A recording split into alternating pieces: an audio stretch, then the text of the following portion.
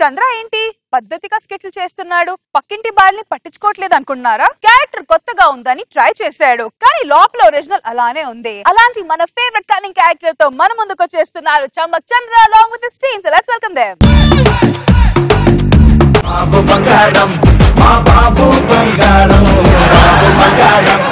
సిటీలో నీళ్ళే కరువు అయిపోయా అనుకున్నా, రూమ్ దొరకడం కూడా కరువు అయిపోయింది. అలా అయిపోయింది సిటీ, జనాలు ఎక్కువ.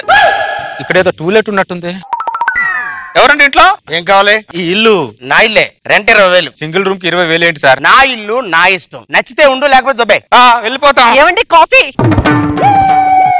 ఇప్పుడు ఉంటారు. ఏ స్వప్నలోకాల సౌందర్య రాశి నా ముందుకొచ్చింది కనువిందు చేసి, తేనీలి మేఘాల సౌధాలు విడిచి ఈ నేల నడిచింది ఆ మెరుపు వచ్చి. సార్ ఇంతకు ముందు రెంట్ ఎంత అన్నారు? 20,000. ఇదిగో 2 నెలలు అడ్వాన్స్ 40,000 తీసుకోండి. రెంట్ ఎక్కువ. ఇంతకు ముందు రెంట్ ఎక్కువ అనిపించింది సార్, ఇప్పుడు ఎక్కువైనా పర్లేదు అనిపిస్తుంది.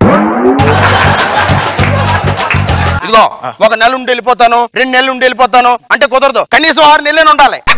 సార్ మీరు నన్ను మేడబెట్టి బయటికి గంటనని వెళ్ళండి sir.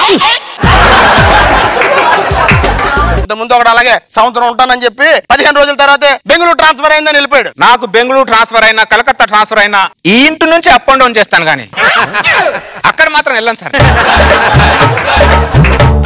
Very good very good. ఆ సామాన్లు తీసుకో, ఇల్లు రూమ్ లో సర్దుకో. Thank you sir. సుభద్ర నేను ఆఫీస్కి వెళ్ళి వస్తాను. ఏమండి ఈ రోజు మన పెళ్లి రోజు కదండి, ఈ రోజున ఆఫీస్ కి లీవ్ పెడితే ఎటైనా బయటకు వెళ్ళొచ్చు కదా. అసలు ఒక్క రోజు సెలవు పెడితే ఆఫీస్ కి 1500 కట్ చేస్తారే, అవసరమా? అంటే మీకు పెళ్ళాం కంటే సంపాదన ఎక్కువ. ఎవరికైనా సంపాదన ఎక్కువే. ఇంట్లో కూర్చొని భార్య వంక చూస్తే ఏమొస్తుంది? సైడ్ తప్ప. సాయంత్రం 1 గంట ముందు వస్తానులే. అది కాదు. ఏమండి నైట్ డిలే ఎందుకు వేస్ట్? ఏంటో గంట ముందు వస్తానని చెప్పి వెళ్ళిన వ్యక్తి ఇంకా రాలేదు. భార్య కంటే సంపాదన మీద ఎక్కువ ధ్యాస. సుభద్ర గారు. ఏంటి సారంగపాణి గారు? మీ ఆయన ఇంకా రాలేదా? రాలేదండి. ఏంటో ఉన్నవాడికి అరగని బాధ, లేని వాడికి ఆకలి బాధ. ఏదో అన్నారు? ఏం లేదండి, మా మగవాళ్ళు పెళ్లి అవ్వలేదనుకో, పెళ్లి కాలేదని బాధపడతారు, పెళ్ళైన తర్వాత పెళ్లి రోజు నెగ్లెక్ట్ చేస్తారు. సుభద్ర గారు మీరేం బాధపడకండి, మీకు ఏదో ఒక రోజు మంచి రోజు వస్తుందని నా నమ్మకం. ఇంకేం మంచి రోజులు సారంగపాణి గారు. బోయవాని వేటకి గాయపడ్డ కోయిలలా తయారైంది నా జీవితం. అలా అనకండి సుభద్ర గారు, ఆ గాయపడిన కోయిలు ఏదో ఒక రోజు వసంత కోయిల కొమ్మ మీద కూర్చొని కూ కూ అంటదని నా నమ్మకం. సుభద్ర గారు ఒక్క నిమిషం. ఏంటండి ఇది? Sweet box. ఈ రోజు మీ పెళ్లి రోజు అని చెప్పి గుడికి వెళ్ళి పక్కనే స్వీట్ షాప్కి వెళ్ళి స్వీట్ తీసుకొని వచ్చాను. ఈ స్వీట్ తినండి. అబ్బా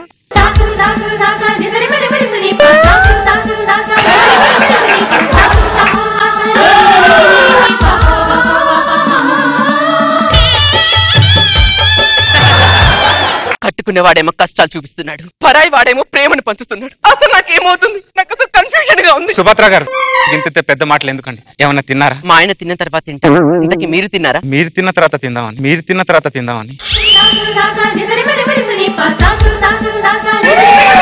ఏం మదన పడుతున్నాడు రా పాపం. ఏమే ఆఫీస్ లో కొంచెం లేట్ అయింది, నేను ఆఫీస్ లోనే తినేసి వచ్చాను. నువ్వు తిన్నావుగా? బా టైర్డ్ అయ్యాను, పడుకుంటానే. 2 గంటల నుంచి నేను మీకోసం ఎదురు చూస్తున్నాను, కానీ మీరు నాతో 2 నిమిషాలు మాట్లాడకపోతున్నారా? ఆయన చూడండి 4 గంటల నుంచి నా కోసం ఎదురు చూస్తున్నాడు. నువ్వు నా గురించి వెయిట్ చేస్తున్నావు అంటే తప్పులేదు, నువ్వు నా భార్య కాబట్టి. సారంగపాణి నీ గురించి ఎందుకు వెయిట్ చేస్తున్నావు నాకు అర్థం కావటం లేదే.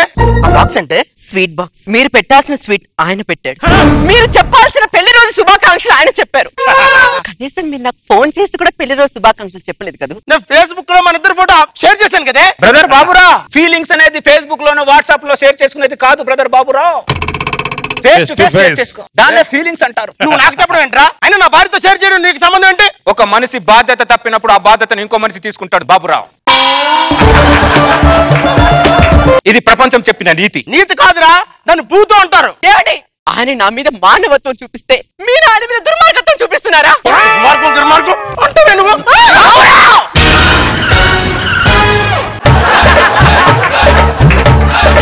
ఒక్క క్షణం నా ఇంట్లో ఉండని వీళ్ళదు, బయట పోరా. నేను చేసిన తప్పేంటి? ఒక మనిషి బాధలో ఉన్నప్పుడు స్పందించడం తప్ప? ఎందుకు వర్షిస్తున్నావని మొబ్బుని అడిగితే మొబ్బు ఏం సమాధానం చెప్తుంది? ఎందుకు పరిమిస్తున్నావని పువ్వుని అడిగితే పువ్వు ఏం సమాధానం చెప్తుంది? అలా స్పందించడం వాటి గుణం, ఇలా స్పందించడం ఈయన గుణం. పనికి మాలితాల్లో ఉండేదిరా నా పిల్లం, ఇప్పుడు పరుచూరు బ్రదర్స్ డైలాగులు చెప్తుందిరా. ఒక్క క్షణం కూడా నాకు వెళ్ళలేదు. వెళ్ళండి బయటికి. బాబురావు వెళ్ళిపోతాను, కానీ వెళ్లే ముందు ఒక మాట చెప్తాను. భార్య అంటే బానిసే కాదు, భార్య అంటే ఒక బాధ్యతని ఇప్పటి నుంచైనా గుర్తించు.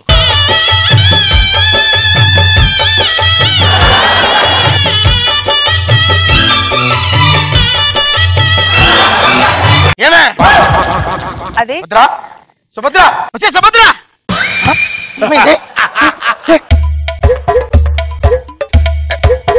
డాక్టర్ మీరు అర్జెంట్ గా రండి. ఏమైంది? ఏమైందో తెలియదండి, పడిపోయింది సార్. సారంగపాణి, సారంగపాణి, సారంగపాణి. ఆవిడ తన భర్తను కనురిస్తుంది. దాని మగు నేనంటే. మరి సారంగపాణి ఎవరు? బంధువా? అది బంధువు కాదండి, ఆడో రాబంధు అండి, ఆడో రాబంధు అండి. ముందా సారంగపాణి పిలవండి. నేను పిలవనండి. ఆయన నేను పిలవాలి. సారంగపాణి ఇప్పుడు రాకపోతే మీ ఆవిడ కోమాలోకి వెళ్తుంది, నువ్వు జైల్లోకి వెళ్తావు. జైలా? జైలు. ఆడవాళ్ళ కేసులో అసలు బెయిల్ కూడా ఉండదు. వెళ్తావా జైలుకి? ఎక్కడ ఉన్నాడు, నేను ఎలా తీసుకురాగలను సార్?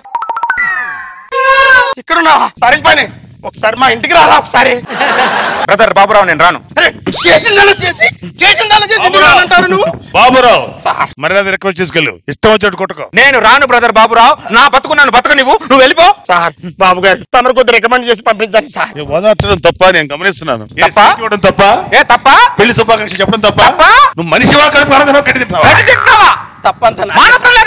తప్పంతా రాదే సార్. సారంగపాణి సార్ మనిషి నాకు తప్పులు చాలా చేస్తారు, నువ్వేమనుకోకుండా వెళ్ళి పాపం ఆ బిడ్డను ఓదార్చిన వెళ్ళు. బ్రదర్ బాబురావు నువ్వు పిలుస్తున్నాను రావట్లే, బాబు గారు చెప్పానని వస్తున్నా. ఇంకోటి గుర్తుపెట్టుకో బాబురావు, ఇల్లు అతను ఖాళీ చేసినట్టే నిన్ను పోలీసులు పట్టిస్తా, చంపేస్తా చేస్తారు. అతను అప్పుడు ఆ ఇంట్లో ఉంటాడు, నువ్వు వెళ్ళు. నా భార్య దగ్గరికి ఈడు చెయ్యి పట్టుకొని నేనే తీసుకెళ్లాల్సిన పరిస్థితి ఏర్పడింది. సుభద్ర సుభద్ర సుభద్ర, అరే అరే అరే దాని పైన పడకరా. పడాలి. ఇప్పుడు ఆవిడకి ఆయన స్పర్శ చాలా అవసరం. మరి నా స్పర్శ ఇప్పుడు అనవసరం.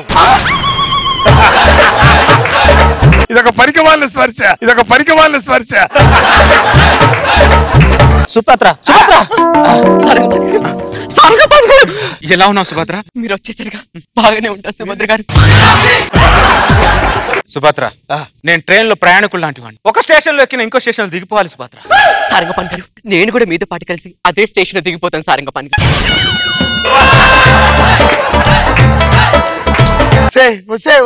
టైం ఎంత అవుతుంది అంటే సరిగ్గా చెప్పలేను దానివి రైమింగ్ లో డైలాగ్ చెప్పేస్తున్నావంటే నువ్వు.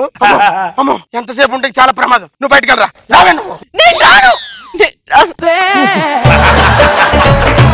ఏమండి మీకు దండం పెడతానండి, నా లైఫ్ లో మిమ్మల్ని ఏ కోరిక కోరలేదండి, ఒక్క కోరిక కొడతానండి. నా చెయ్యి ఆయన చేతిలో పెట్టినండి, ఆయనతో పంపి చేయండి. మాకు పుట్టబోయే బాబుకి బాబురావు అని మీ పేరు పెట్టుకుంటానండి. పేరు పెట్టుకుంటాను. ఆవిడతో పుట్టిన బిడ్డకి నా పేరు బాబురావు అని పెడతావా నువ్వు? సచ్చినా సరే అని నీకు కలపడం. కలపకపోతే మీ ఆవిడ ఇప్పుడే కోమాలోకి వెళ్తుంది, నువ్వు జైల్లోకి వెళ్తావు. వెళ్తావా జైలుకి? వెళ్ళు మరి. అసలు నువ్వు డాక్టర్ ట్రీట్మెంట్ చేయడానికి వచ్చావా, టార్చర్ పెట్టడానికి వచ్చావురా నువ్వు? అసలు వాళ్ళిద్దరు టార్చర్ కంటే నీ టార్చర్ ఎక్కువైపోయిందిరా నాకు. నాకు జైలు వద్దు, అది వద్దు. రే పనికి మానోడా, ఇలా రారా. అదే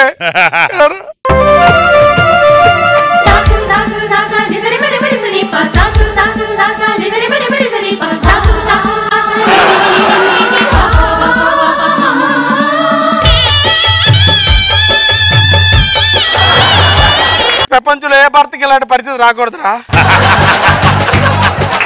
అర కేజీ స్వీట్ ఇచ్చి అర్ధాంగం చేసేసుకున్నావు కదరా. నాకు ఈ బంపర్ ఆఫర్ కూడానా? వాళ్ళ అబ్బాయికి నీ పేరు పెడతాడు, ఫీల్ అవ్వకు. అబ్బాయికి నీ పేరే పెడతాం బాబురావు. బాబురావు వెళ్ళాం. వాళ్ళిద్దరిని కలిపి నువ్వు చరిత్రలో మిగిలిపోయావు బాబురావు. నేను చరిత్రలో మిగిలిపోలేదురా, ఒంటరిగా మిగిలిపోయాను. నీ వల్లే కదరా. నేనేం చేశాను బాబురావు? ట్రీట్మెంట్ చేయడానికి వచ్చి వాళ్ళిద్దరిని యాకం చేసి నన్ను ఏకాకం చేస్తాను నువ్వు.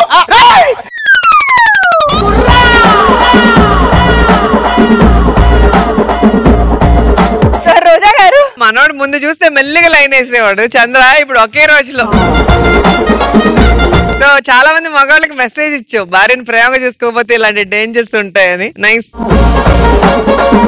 నాగబాబు సార్, నాకు ఈ స్కిట్ లో చంద్ర యాక్షన్, వినోద్ గడి యాక్షన్ ఎవరు నచ్చలా, నాకు అతనే నచ్చింది. సత్తిపండు. ఎందుకంటే అతను త్యాగం చేసే చరిత్రలు మిగిలిపోయాడు.